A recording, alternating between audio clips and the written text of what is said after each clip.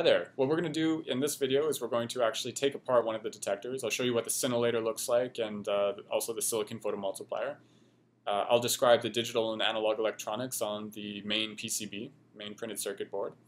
And then what I'd like to do is talk about how to configure your two detectors to set them up in an optimal way to make your measurements. Okay, let's get started. Great, so we have our CosmicWatch detector here. What I'm going to do is I'm going to open it up and remove the physical detector. So on the back of the detector, there's a back faceplate. If you remove the 4 screws and remove the nut from the SMA connector, the back plate pops off and you're left with access to the actual detector on the inside. The detector can be removed by pulling on the SMA connector, and the detector should slide out with a little bit of force. Once the detector is out, we'll just put the enclosure off to the side for now. The detector itself is broken up essentially into 2 main components. There's the SIPM or the silicon photomultiplier, which I'll refer to now as the SIPM, and scintillator combo. And then there's the main PCB here, which contains all the digital and analog electronics. We're going to now open up this particular component and see what it's made out of. So this component is made out of a piece of scintillator, a 5 centimeter by 5 centimeter by 1 centimeter piece of scintillator. There's a circuit board which contains the silicon photomultiplier, the SIPM, which is 6 millimeters by 6 millimeters. And on the back of this board there's some biasing electronics, but that's about it. And what happens is essentially when a charged particle passes through the scintillator, it's able to excite the scintillation molecules inside here, and once it de-excites, it's going to emit some photons, which we can then see with the silicon photomultiplier. So what this looks like is if I take a UV light, rather than, I don't have access to particles right now, if I take a UV light and I shine it onto the scintillator, you can see that there's this nice sort of 400 nanometer glow being emitted from the scintillator. And it's actually these photons that we're trying to detect as a particle travels through the scintillator. So what happens, particle travels through the scintillator, it excites some molecules. As these molecules de-excite, they emit photons. And these photons we're going to see with this single photon detector, this silicon photomultiplier. So this essentially just interfaces like that. We would wrap it in some sort of reflective foil, and then we'd put this optical isolation tape around the entire assembly, and that is this component here. Okay, I'm going to put this off to the side for now. Now let's look at the main board. So the main board is divided up into the digital electronics on the top and the analog electronics on the bottom. On the digital side, you can see we've already talked about the OLED screen and the LEDs. You should be familiar with how those function now. There is also this giant battery here. This is actually to keep track of what time it is. It's a real-time clock battery. So every time you upload code to this detector, it will take the time off your computer, and this battery allows it to remember what time it is. There's a little buzzer here which allows you to add any sort of music or noise, kind of like a Geiger counter if you wanted to play a click every time it saw an event or something.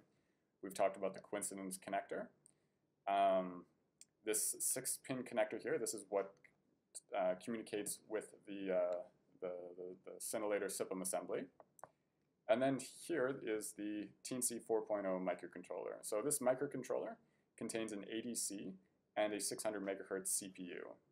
And the ADC we're using to actually measure the waveform from the SIPM after some analog circuit pulse shaping. But the microcontroller here also controls everything else. It's able to send digital information to, say, the OLED, or to flash the light, or to send text through the serial connection out to your computer. You can see the reset button, as well as the SMA connector on the back, which you're already familiar with from the first video. There's a second SMA connector here, which you don't have access to when this is in the enclosure. And this provides sort of one simple function, which I thought might be useful to you if you have some special measurement that requires very fast pulses. And what this does is there's a little jumper here. I'm not sure if you can see it. Yeah, you can see there's a little jumper here on 2 of these pins. If you were to zoom in here, you can see that it's actually labeled fast on the PCB. I put a jumper on the fast connection here. And what that does is it sends the fast pulse from the SIPM out through this connection. So what that is recall that this connector here, when you saw the pulses, they might have been hundreds of nanoseconds in width. The fast output is much quicker, and it's maybe only tens of nanoseconds in width. It's too fast for us to actually do anything with a slow microcontroller. However, oscilloscopes are able to measure this fast output, and actually it turns out your red pitaya can too. So if you require a very fast rise time, on the order of sort of 2 to 3 nanoseconds, this might be the connection that you want to use. The only thing that I can see this being used for at this moment, besides for educational purposes, would be to actually measure the velocity of muons, which I haven't done yet. However, that's mainly why I included this connection. All right, if I flip over the board, what you can see is primarily a bunch of electronics down here. And essentially what this is that pulse that you saw in the previous video is basically just sent through some chain of amplification and peak detection analog electronics. And what this does is essentially amplifies the pulse and stretches it in time such that it's a large enough pulse that this slow microcontroller can actually make a measurement and infer some sort of information about what that pulse looked like. And that's essentially what all of this down here is doing. This middle area here is just for, this part here is for biasing the SIPM, and this part here is just providing the voltage necessary for operating these two op-amps here. Down in this corner, this here is a BMP280, and this is just a pressure and temperature sensor. So you might have noticed on the data, if you've looked at it already, that every event we measure the pressure and temperature of this detector. Temperature probably isn't of use because temperatures will give you the local temperature. Pressure will give you barometric pressure, and that is correlated with the muon atmospheric flux, and so that's the primary reason why we included this. Great, so that's the detector assembly. Fits together. There's actually 2 screws here, which I've already taken off prior to this video. You can put it back into the assembly if you would like to, or the benefit of doing this, which I'll talk about in a second, is if you have 2 of these detectors, placing the scintillator as close together as possible like this allows you to capture the maximum muon rate possible. You know, if I separate these further and further apart, the solid angle subdued between these 2 goes down, and therefore the rate between the coincidences goes down as well. So if you require high statistics or a full sky view of what the muon flux looks like, this is how you would probably want to operate. And if you look at the instruction manual, I talk about this method quite a bit. So let's now discuss some measuring tips on how to actually make measurements with these detectors. Great, okay, so I have 4 sets of coincident detectors here. Each one of them is sort of arranged in a different configuration. These are described more in detail in the instructions manual. I'm going to briefly go over it here as well. So each one of these configurations is used essentially for a different type of measurement. This particular configuration is very standard just for measuring rates. If you were to imagine what sort of muon trajectories can trigger this detector, think about a muon coming in from directions from about here to maybe here are able to penetrate both detectors, trigger both. However, a muon coming in from this horizontal direction, you cannot draw a straight line through the scintillator with a muon coming in this trajectory that will trigger both detectors. So this particular configuration is looking at a portion of the solid angle sky subdued by maybe something like that, okay?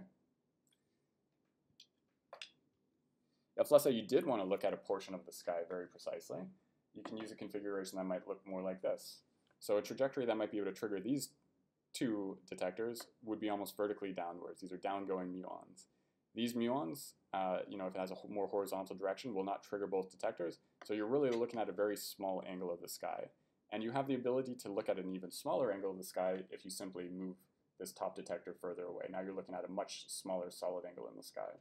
And so you can select out what part of the sky you want to look at, sort of like a telescope, using the detectors in this configuration. And this particular configuration would be useful for measuring the cosmic ray angular dependence, cosmic ray muon angular dependence. Apologies. This one here we briefly already talked about. This one measures the full sky. So I took the 2 detectors out of their cases and I placed the scintillators touching each other. And you can imagine a cosmic ray muon traveling from essentially any direction is able to traverse both pieces of scintillator, trigger both scintillators. And if you were to actually look at the rate, you would notice that the rate in this configuration is much higher than, say, the rate in any of these other configurations. So this particular configuration I use very often for whenever I go on a plane flight, an airplane flight, to measure the actual muon rate while we're climbing, descending, and at altitude. And you can look at some of those measurements inside the instructions lab manual. The final configuration here is rather unique, and it looks at muons coming in from one direction and not the other. So the reason for this is a muon traveling in horizontally could potentially trigger both detectors. However, the horizontal muon flux is 0.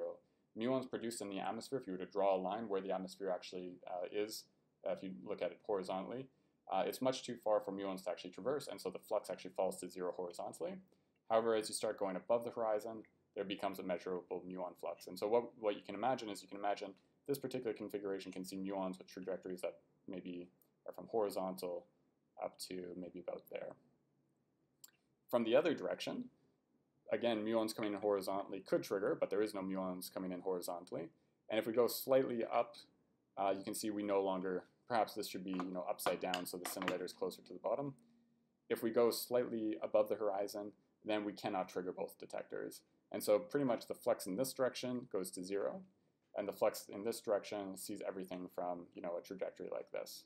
So this configuration is looking muons coming in this direction is from the west, this direction is from the east, and you can measure the east-west asymmetry in the muon flux by simply measuring the rate in this configuration and then swapping sides like that, and then making the measurement like that. And there is actually an east-west asymmetry, and I'll let you read about that in the instructions manual as well. I make a measurement of that during one of the plane flights that I've taken. And that ends this video.